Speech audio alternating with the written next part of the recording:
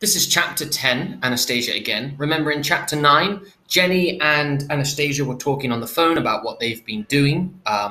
Obviously, Jenny was on a bike ride with Robert, and Anastasia went to play tennis, or has been playing tennis, with a young boy named Steve. And so they were talking to each other. Then Anastasia talks to her mother about boys and about getting married. And in the end, at the end of the chapter, she writes more of her book, talking about kind of what happened to her. And her mother tells her a story of something similar to what is happening with her and Robert. Because remember, Robert thinks Sam's, or Anastasia's baby brother, doesn't know how to walk or can't walk because he's handicapped. Chapter 10. "It's Anastasia again," Anastasia called after she had rung Gertrude Stein's doorbell, her neighbor, the old lady. "I brought you something."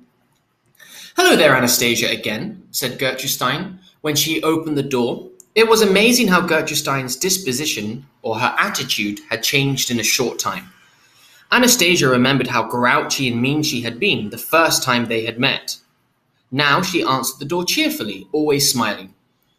It had to do with her hair, though, thought Anastasia. Now that her hair looked pretty, Gertrude Stein felt cheerful. Anastasia had noticed that she herself felt more cheerful now that she was washing her own hair twice a day with special shampoo for oily hair.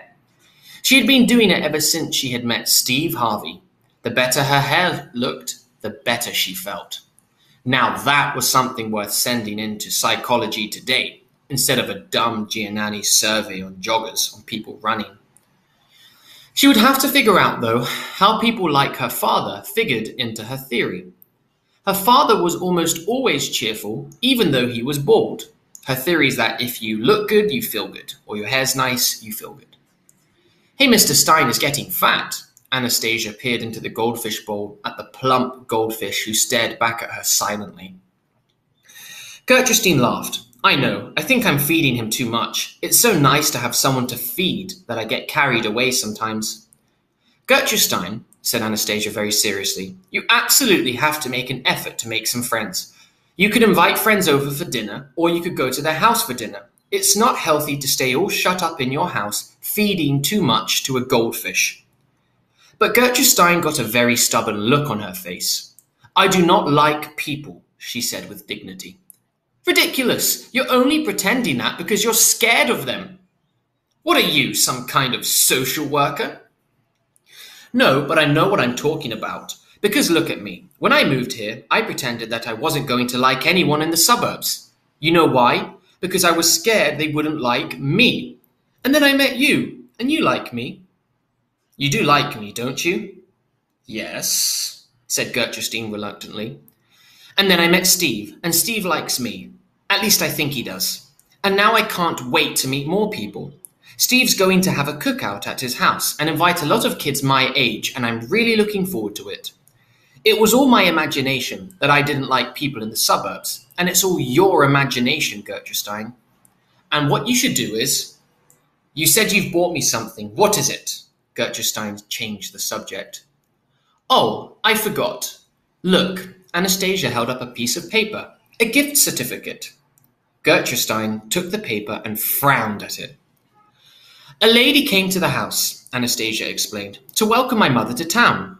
She brought lots of free stuff that the town gives to new people. 2 free passes to the movies, to the cinema. Steve and I are going to use those. And let's see, my father gets a free oil change for the car at some gas station. And my mom gets a discount on a leg of lamb at the supermarket, some meat. We get dinner for 4 at some restaurant if we go on a Tuesday night. And then there was this one, which Mom said I could give to you, because she and I don't need it. A free permanent at the Clip and Curl Beauty Salon. If you get a permanent, your hair will look nice all the time, without me helping you put in the rollers. Gertrude Stein looked dubious and confused. "Well," she said. "Ha! I knew you'd say that, so I already called and made an appointment for you at the Clip and Curl. It's right next to the drugstore, close enough for you to walk, and your appointment is for 10 o'clock Saturday morning." "You're taking over my whole life, Anastasia Krupnik." "No, I'm not. I'm just helping you get your life started. I'm sorry if it's rude to say this, Gertrude Stein, But I think your life ended when Mr. Stein, the man, not the goldfish, ran off with his mandolin player. And that was 40 years ago. Gertrude Stein smiled suddenly. You're right, Anastasia, but you're also wrong. My life ended when Edward Evans married the local nursery school teacher 47 years ago. Too late to start it up again now, but all right, I'll go and get a permanent at 10 o'clock Saturday morning. Then you'll make new friends and hold on there. I will get a perm, then I will come home and feed my fish and watch TV. One thing at a time. I'm too old for many changes. Good grief, said Anastasia suddenly. I forgot something. Mom wanted you to babysit for Sam on Saturday, and it's really important. Maybe I should call and change that appointment. No, Sam can come with me. I will need the moral support. The thought of someone who wears diapers, being moral support was a little weird and startling to Anastasia. But it didn't seem to solve the problem. And she was beginning to have another idea. Maybe it would be meddling in Gertrude Stein's life. On the other hand, she had already meddled in Gertrude Stein's life quite a bit, and it seemed to work out okay. If this idea worked, I have to go someplace, she announced. I'll see you later, Gertrude Stein. She ran to the garage and wheeled out her bike. Anastasia had already been to the small library. It was one of the first things she had done after they moved, finding the library and getting a library card. In Cambridge, there had been a branch library not far from the Krupniks' apartment. Anastasia had been going to it since she was Sam's age, not by herself at that age, of course, but holding her mother's hand. Once, just before she moved, she had figured out that, if she had checked out 8 books every week from the time she was 2, she had taken more than 4,000 books out of that library. That was a little puzzling because the branch library was so small that she didn't think it had 4,000 books. But her mother had pointed out that sometimes she took the same books over and over again. In Cambridge, they knew her so well at the branch library that they called her Anastasia again, the way Gertrude Stein was beginning to. At this new library, they didn't know her at all, at least not yet, which was a little depressing. But they would. She had looked through their card catalogue and discovered they were missing some of her favourite books, so she was planning to write them a letter. One book that had been her favourite for years in Cambridge described all the symptoms of leprosy in great detail. It's a book about people with skin diseases. She had checked it out regularly once every few months, just to be sure once again that she didn't have leprosy. Sometimes it was hard to tell because one of the symptoms or problems you get was an itchy ear. Every now and then, Anastasia had itchy earlobes, the bottom part of your ear. When she did, she always checked out the leprosy book so that she could read the other symptoms and be certain she didn't have them too. Now that she lived in a town whose library didn't contain the leprosy book, she didn't know what she would do when her ear started to itch. So she was going to mention that in her letter to the local library. Politely and nice, of course. But right now she was headed on her bike for the building that she had noticed next door to the library. It was called the Senior Citizens Drop-In Centre. The door was open and people looked up when she entered. It was probably pretty obvious, she realised, that she wasn't a senior citizen, an old person. Anastasia was not, in fact, a senior anything. She had dropped out of Girl Scouts as soon as she realised how awful she looked in a Girl Scout uniform. So she would never be in a senior Girl Scout. And she had given up on swimming lessons just after she passed Advanced Beginner because it was such an effort not to sink. She knew she would never get her senior life-saving badge. Inside the door was a bulletin board, and Anastasia read announcements of painting classes, a trip to the flower shop, a great books discussion group, lectures and classes by a financial expert, and a course in gourmet cooking. There was also a notice of a lost cat named Boots, who was wearing a red flea collar, and there was a wedding announcement. The people who had gotten married were named Ida and Harry, so Anastasia knew that they were senior citizens. No one young was named Ida or Harry. Most of the people in the Senior Citizens Drop-In Centre had grey hair, except for one woman whose hair was bright orange, and one man who had no hair at all. Some of them were playing cards, although they stopped when Anastasia came in and looked over at her, still holding their cards. "I said 4 spades," one woman said, but the others didn't answer her. 2 men were playing ping pong, and they stopped too and looked at Anastasia. They were all pretty friendly looking, but they seemed surprised to see her there. A young woman came out of the back room, saw Anastasia and smiled. "Hi there. I'm Fran McCormick, the director. Can I help you? Are you looking for someone?" Anastasia introduced herself, and Fran McCormick shook her hand. "I have a friend," said Anastasia, "who is a senior citizen." "Oh, what's her name? I know everybody pretty well," said Fran McCormick. "Well, her name is Gertrude Stein, but you wouldn't know her. She never goes out of her house, except sometimes to take my little brother for a walk." Everybody was listening. Even the card players had put their cards down, although the lady who had said 4 spades looked a little impatient. One of the ping pong players suddenly hit the ball across the net, and it went past the other player who wasn't paying attention. "Ha ha! Gotcha!" said the man who had hit the ball, smugly smiling. Then he turned to listen to Anastasia, and the little plastic ball rolled into the corner of the room. Well, with so many people watching her now, Anastasia began to feel as if she was making a speech. She had never liked making speeches. When they had to give oral reports in school, like presentations, she had never once gotten a grade better than a B-, like a 70 or 80, because she became nervous and said, too often. "Well, let me start over," she said, when she realized so many people were listening. "My friend Gertrude Stein lives next door to me, and she's a senior citizen. But she's lonely. She eats all by herself, so she only eats TV dinners. And except for me and my little brother, she doesn't have anyone to talk to. Although she's interesting to talk to, and her goldfish is getting fat because she feeds him too much.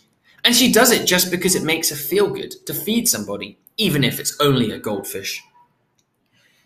For a moment, Anastasia felt as if that had been a stupid thing to say. But then she noticed that the senior citizens were nodding, as if they understood. Some of them probably had goldfish too. "Well, why don't you send her down here to us?" asked the man who had hit the ping pong ball. "She wouldn't come. She'd be scared. Maybe it sounds stupid to be scared when you're all grown up, and even old, but they interrupted her, murmuring, whispering to each other and nodding again. They all seemed to understand about being scared, even if you were old.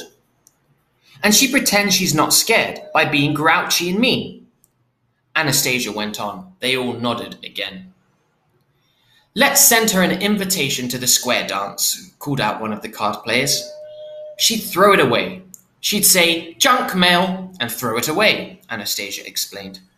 "So what do you suggest that we could do for her?" asked Fran McCormick.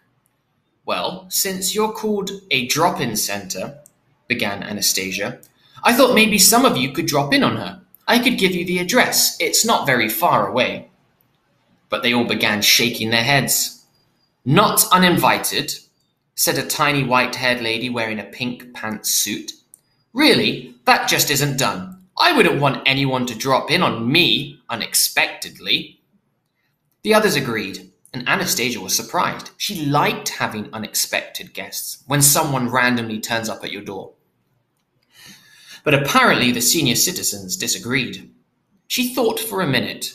"Well then, here's an idea. Why don't you drop in on me? I live right next door, and you wouldn't be unexpected because I'm inviting you. I'll make Kool-Aid and everything, and then..." Some of them were beginning to nod their heads. "And then you invite her over," said the man with no hair. "Right, and you can all make friends with her." "I'd come," said the orange-haired woman. "Me too," called out some others. "When?" asked someone. "Well," said Anastasia, "she's getting a perm on Saturday morning. The first time she's been to a beauty parlor in maybe 30 years. "Saturday afternoon, then," announced the bold man. "How many people could make it Saturday afternoon?" Hands shot up, and Frank McCormick counted 14. Anastasia wrote down her address. A thought nudged itself into the back of her head.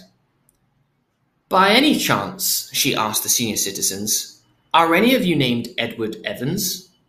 But no one was. No one had ever heard of Edward Evans. Well, that would have been asking for too much. Pedaling home on her bicycle, Anastasia felt pretty good.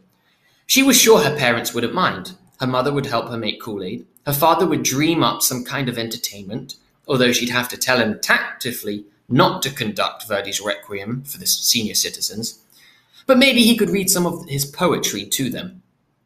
Then she thought of something and almost rode her bike into someone's bushes, her shrubbery. Good grief.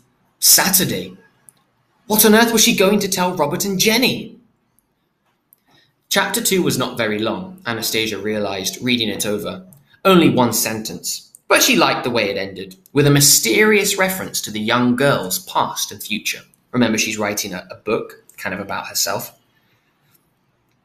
It was important to be very subtle in a mystery novel, so that the readers wouldn't know exactly what was happening too early in the book.